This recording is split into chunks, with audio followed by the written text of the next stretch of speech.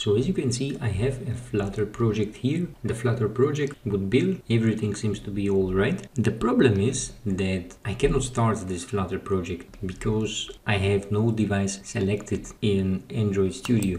So this is not enough because I know that I have another AVDs as well. I go to terminal, I bring this window up, and what I will check is Flutter Emulators.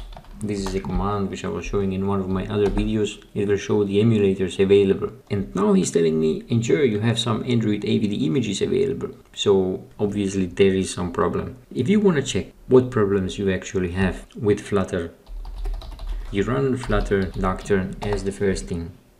And that's when I found out he's unable to locate Android SDK, Android toolchain, unable to locate Android SDK, and he's giving me as an option Flutter config Android SDK command to update to the location where my SDK is installed. What I will do is exactly the same thing that he's suggesting.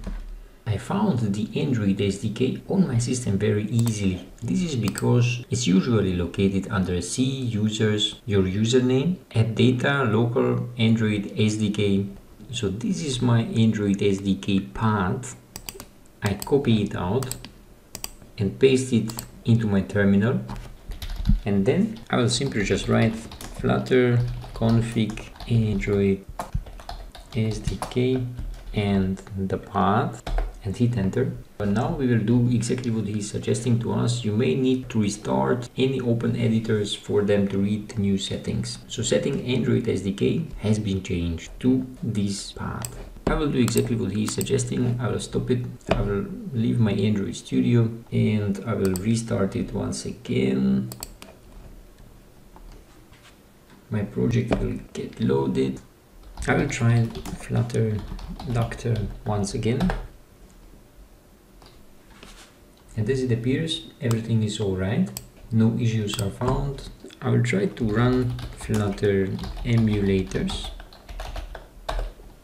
Now I have all 4 Android emulators available, while here in this drop-down I still don't have anything more than Chrome or Edge. I will simply just run Flutter Emulators, launch.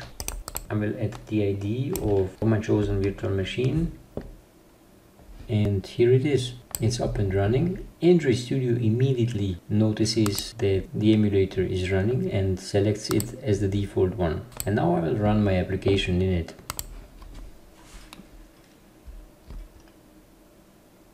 Soon it should be built. Okay,